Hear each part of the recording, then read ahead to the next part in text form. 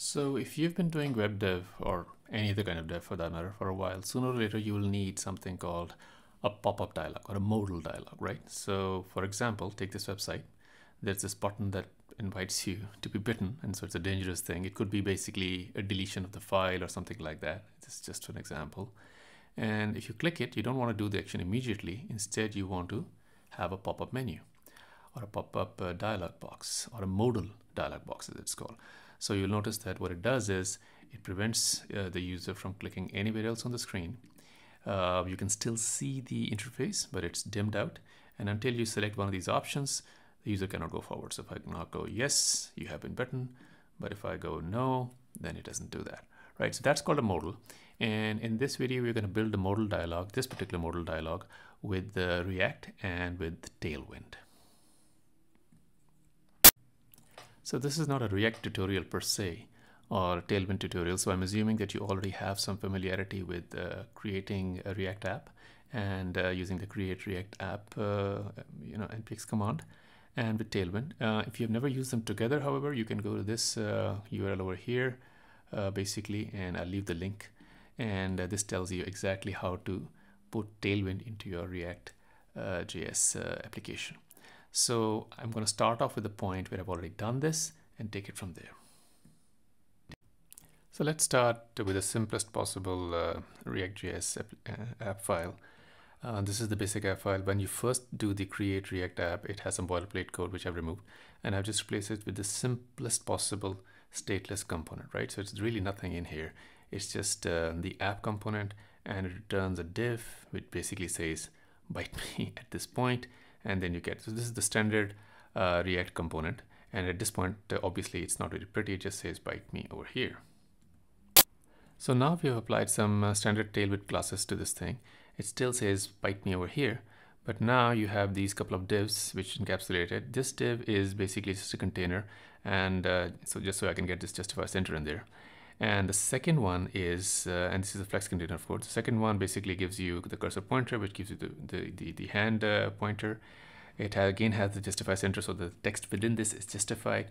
The width is 1/3 of the screen. The background is blue 400. There's a padding of 4. There's a margin of 6. And it is rounded as a medium radius. And again, this is all standard Tailwind stuff. And the text, of course, is white. So by doing this, it now looks like this. And you get the hand pointer, but of course, if you click it, nothing happens yet. So we'll fix that next.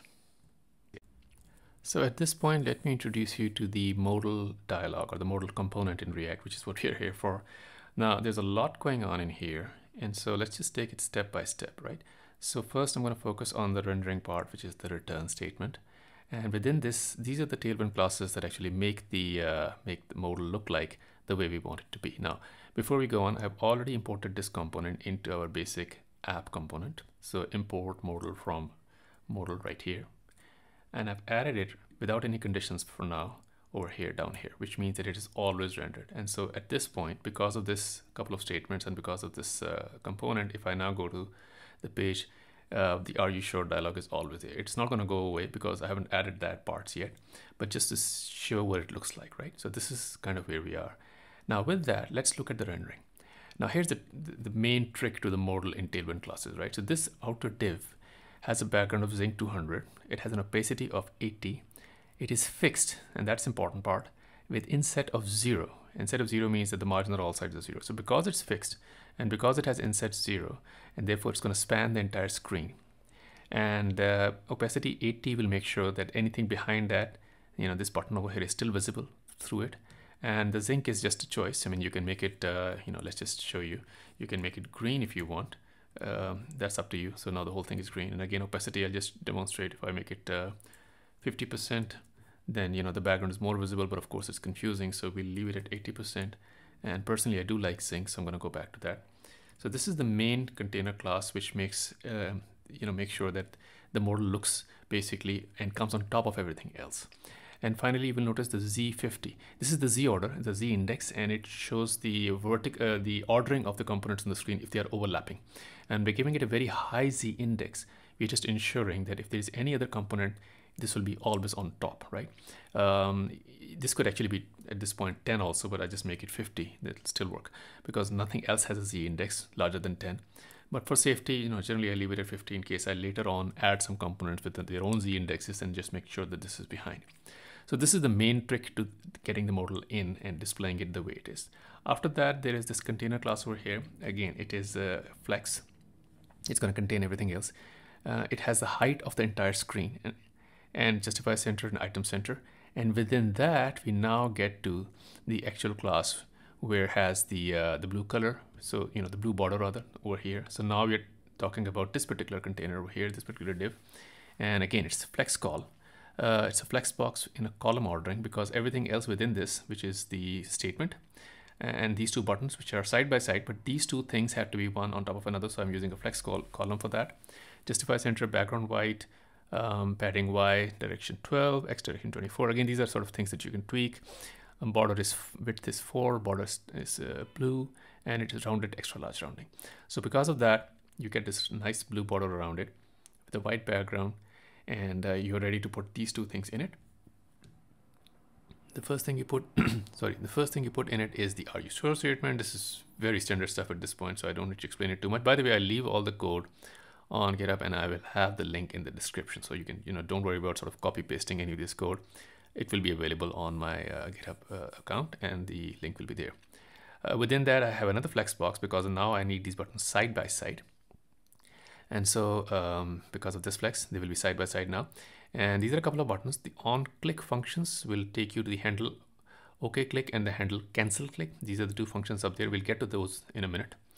But for now, let's focus on the rendering part. So they're rounded. The padding is there in the X and Y direction. Text is white, one is green, the other is blue. One says yes and one says no. And so this is basically our modal function, and it makes everything looks like this. Okay, so now we are ready to add interactivity to the modal dialog. So it only shows up when we click the button and not always, right? To do that, we have made a bunch of changes to this file, the app.js file, and we're going to go over these one by one. First of all, now importing the useState hook from React, fairly standard stuff. And then we're using this useState hook in a couple of variables. One we're using right now, so let's just talk about that. This is called modal on, and its initial value is false. Of course, it comes with the set function, as useState variables always do. It starts off at false, and this is the key. When it turns true, we want to display the modal and vice versa. Then there's a new on-click event, and when this event happens, basically, it turns the set modal to true. And this click function is called from over here. This is our button. Remember the blue button that said bite me? It still says bite me over here. It's this exact same button. The only change is that I've added this on click function. So this on click is going to call the click function, which is up here, and that's going to change the set modal to true, which is up here. All right. So far so good. And the final change is that previously we had just embedded this modal function directly as a single statement. I'm going to get rid of that actually now. And now it is conditional. So this is the standard React trick. If you don't know it, I'll explain this because this is very, very handy. So basically what we're saying is modal on. Modal on, of course, is the state variable over here. Modal on and, logical and then the div, which actually contains the modal statement. We're also passing the modal a couple of values, set modal on, which is our state variable from here, and a set choice, which I'll explain later. Now, what this AND statement does is, if modal on is false, then this entire statement is not rendered. But when it is true, then the whole thing is rendered, right? So if this becomes false, then nothing happens. This entire statement gets ignored. So this is a fairly standard React way of showing things conditionally. And because we are passing on the set modal on property into the modal dialog, what will happen is that when we go into modal, it'll accept that set modal on over here. And then when we click one of the buttons, either the yes button or the no button, they have their own click handlers, OK click and cancel click. And in each case, it will set the set modal on to false, right? So both here as well as here. So whether the user selects yes or no, we want to close the modal in both cases. So let's just go over this again because this is important. The modal on is being switched on over here, right? Set modal true is happening in the app file. And this is happening when we click on the button. Then we pass this function to our modal over here. And we say, you know what, I'm going to switch it on, but you have the responsibility to switch it off. The modal component then takes this over here, and now it has access to it. And once you click one of its buttons, then it sets it back to false. And so that's what closes this thing off, and we are back to the button display, right? So let's just look at it again, right? So over here, we are in the app file, we click it and it turns the modal on. Now we're in the modal component, and as soon as I click one of these buttons, it uses the same function which is passed into it to turn it off, and it disappears. All right, so that's pretty neat. And now right now it doesn't actually says you are bitten, and that's the last bit that we're just going to add right now, but that's just the finishing touch. Basically the modal. So now for the finishing touch, we are just going to add this bit of code over here, which is new. Everything else is the same from the last step. And what this does is it will make sure that when we actually say bite me yes, it actually says that you have been bitten, and if we say no, it hides it away. And we're doing it in a very similar way. First of all, we have another bit of state over here, which is the choice, and of course it comes with set choice. Initially it's false, and again we're using the same logical AND trick. So we have the curly braces over here within our rendering code, and we have an AND with choice. So if choice is false, none of this is going to get rendered, and all of this will be invisible, which is how we start off, because choice is false to begin with. But when it becomes true, then it displays this bit of code. Again, this basically, it says you have been bitten over here, and the rest is just standard Tailwind classes. I'm not going to go over these, but basically it displays that red box over there. The tricky bit, of course, is how do you turn this choice to true or to false, because this choice is going to happen not on this particular component, but in the modal component. And so same trick as before, we have the set choice function, which pass it to the modal component, right? So the modal component is being passed not just a set modal on, but also the set choice function. And so the modal gets it over here, as you can see, set choice. And basically, if you click the OK one, then it goes to the OK click handler, which sets the set choice to true. And if you click the cancel one, then it comes here and it sets the set choice to false.